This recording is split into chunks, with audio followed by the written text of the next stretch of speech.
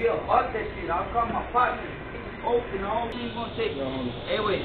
I just want money back. I want my money or my food. Wait. I need my money. Give me my money. Give my money. Give my money back. The suspect on your screen is Luis Fernando Hernandez Larga. He's storming around the fast food lobby because he was upset about his order and was demanding a refund.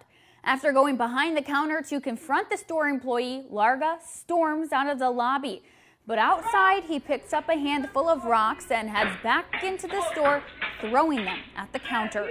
He goes back for a second and then a third handful of rocks before an employee approaches him and he begins swinging. Larga is soon out of the store and the employee locks the door behind him.